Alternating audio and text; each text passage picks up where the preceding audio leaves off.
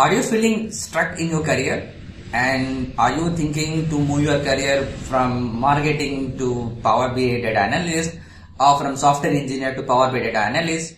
Or are you a college fresher now and you are thinking to move your career into Power BI data analyst? Then this video is for you. So we'll cover all about the pros and cons, how and what you need to approach and how you need to approach in order to get and move your career into Power BI as a data analyst. But before to that, we'll talk about some plus and minus on that as well. And even before to that, if you're new to this channel and if you haven't subscribed yet, I request you to please subscribe to my channel because 90% of my viewers are not my subscriber. I'm trying hard to create more beautiful, useful content, but it's only with your help it can reach to many people so that they can best benefit out of it. So now first of all, why people want to move their career? If you are a college fresher, then there may not be an issue because you may think about what is the current market situations and then you will take a decision out of it. So nowadays we have only three things which I can say, which I also talked about in my previous video. One is real-time intelligence, data visualization, which is the Power BI data analyst, and real-time intelligence, that's the second one, and third thing is autonomous AI agents. So these three things are going to be crucial in 2025.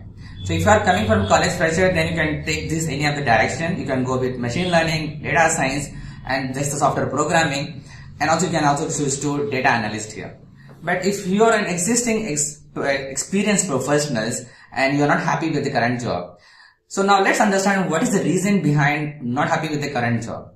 So this purely depends on person to person. It can be various situations for them. So one is they are stuck in one single place and they want to move out into different environment, different platform because they want to grow up higher into their career. The current designation what they have, the current market trend what they have is actually not providing that much of benefit for them. So that's the reason they have decided to move their career into Power BI data analyst, because that is basically a kind of data analyst is booming the job openings in the market right now. So that's one of the reason. Another reason is because they are not happy with the current job and also they want to really move their career from any to any. For example, digital marketing to Power BI data analyst, or from the software development or from a call center job to Power BI data analyst.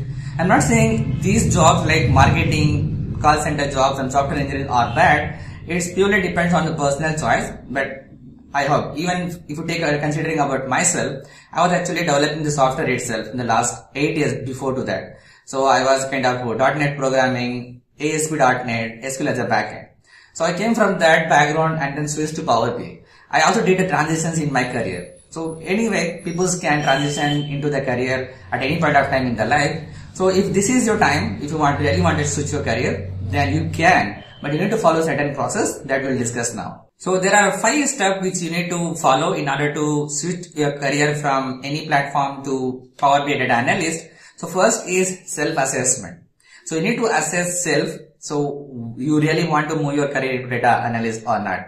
So if you are, then self-assess yourself. What experience do you have?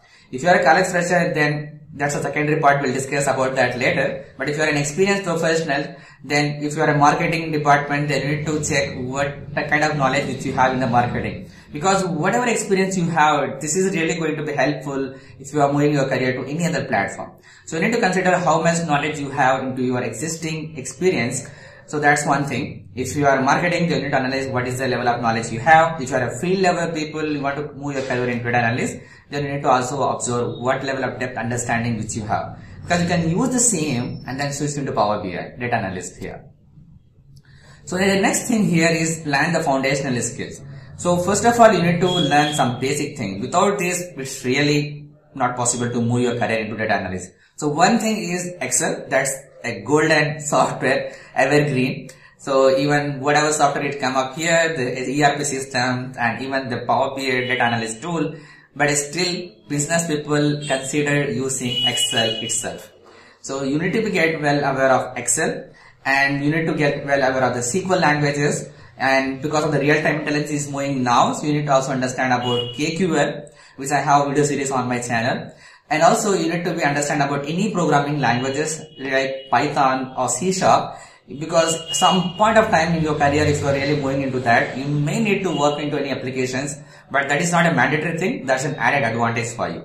So it is C# or Python programming, and then obviously Power BI. So you need to get well into these three things at least. One is Excel, and then SQL and SQL, and third one is Power BI. So you need to get well over these three skills. And there are some of the videos available for Excel on my channel, very rare, and SQL very few of them. But Power BI, a lot of contents available on my channel. I highly recommend you to go this series about that so that you can get more clarity on this part. And the third thing here is you need to practice yourself. First of all, you need to get certified on that, because you are switching your career from one to another. Then if you go for an interview, even though if you practice it by yourself and you have confidence about that, but going in an interview and preparing a resume without the certification, it's slightly degrade your, not degrade in the sense like it can just, the algorithm which the system picks up here, right? So it can just reduce your visibility in tracking of those things. So if you have a certification, that gives an added advantage, so you can make use of that. And then you need to practice a lot. So that's the saying, right? Practice makes a man perfect. So you need to practice a lot in order to get well-versed on the questions, especially if you're considering the Power BI, then Power Query, data modeling, and then you need visualizations and DAX. So these are the four main pillars where you need to work extensively in order to get well-versed and then give proper responses in the interviews. So certification is, and then the practice, these are the next two things which you need to consider. And the next thing here is you need to build a portfolio. So this is what I highly recommend even for the college freshers and experienced professionals, that they need to consider building a portfolio. So building a portfolio in the sense you don't need to build any websites for you. It's now, as this is job career, so LinkedIn is the best platform for you. So whatever you are learning on daily basis, like in Power BI, so you just post your learning in the social networking LinkedIn. If you keep on regularly doing this for the next 1 or 3 months, then it can just reach to the multiple audience and recruiter those who are looking for the peoples. They can get your highlights on to their feeding on that part, so that they can get visibility of your experience and what you are actually looking into it. They can get connect over the LinkedIn. There is highly possibilities out there. So I'm not saying that is the only one way, but you need to get practice and then you need to showcase to the audience. That's the power of social media. So you need to keep on posting your regular readings, understanding, learnings, what you are doing up in Power BI, SQL and Excel. That's the three main platform you can keep for now. Python and C#, that's an additional language where if you want to do, then you can do that over there. And for maintaining the projects and all, you can use GitHub. That's free itself as a source file, and all these things you can maintain for the link reference.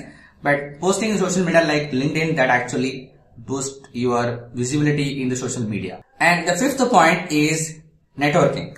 This is really important thing, because you need to have multiple networking with the people so that you can go with the events in person or virtual events, particularly if nowadays our things are going regular normal itself, back to our old normal. So events or conferences are happening in person itself. If you are within the city, something is happening within your city, then I highly recommend you to go and join that event or conference, so that you can connect to the experts and also the other peer members. They are also into the same interest. And you can also share your experience with them, connect with the people, and that can help you land a new job, a career into data analyst platform here.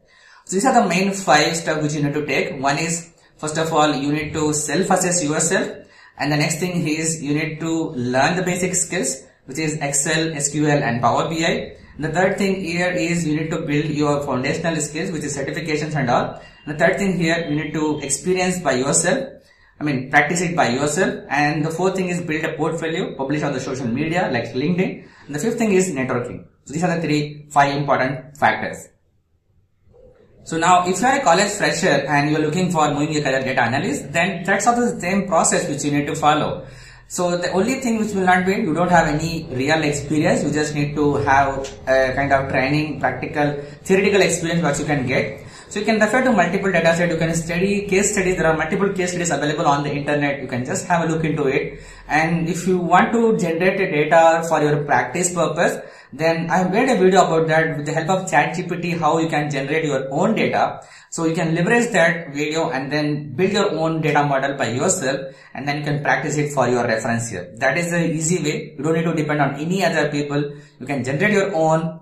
You can talk with the ChatGPT, it can give you the beautiful responses, and then you will get the data what you need and build the report out of it. And it can also help you to learn Power BI and build DAX queries, data modeling, Power BI, everything. So I recommend you to use the ChatGPT and build your experience in Power BI. So remember, every expert was once a beginner, right? Even if I'm sharing my experience so far, I have like 8 years of experience, especially in Power BI. But still, I'm looking for some of the experts of this industry like Alberto Ferrari, Marco Russo, and Reza Rad. There are many other experts which I'm not able to call everybody's name at this moment. But these are the main people, those who I look for in order to get the more experience from them. Similarly, you need to start small. You need to be consistent about that, how we need to learn. Specify at least 1 or 2 hours in a day in order to learn. Every day I'm talking about, not just 5 days in a week, not just only on the weekend. It has to be every day. You need to start learning at least 1 hour in a week, one in a day. And you need to specify that time. You can just learn and then post on social media what you have learned today as a daily updates on the social media. And then what? You just need to spend some money in order to get the certification out of it. And if you need to learn some courses, there are courses available on my YouTube itself. You can just learn from that, and many YouTubers are already done that. The experts, they are really amazing videos, free of course available on the YouTube. You just start with YouTube. If you're not familiar, if you're not okay with the YouTube, then you can buy the courses on Udemy or Pluralsight, any of this platform, and then start learning. But main important thing, you need to do social networking and also practice a lot. So these are the 3 key factors where you can able to generate this job in Power BI as a data analyst here. So the final note, if you are really considering to move your career in 2025, I hope this video makes helpful for you in order to move your career as a Power BI data analyst. And if you are really landed your job after seeing this video, tried a lot and practiced a lot by yourself, let me know in the comment section below, and see you after 3 to 6 months. That's a challenge for you. And those who are into the challenge, please let me know in the comment section below that you are moving your career and you are into the challenge. I will try to help you in any other way that I can support in order to move your career from any platform to Power BI as a data analyst here. So until then, see you in the next video.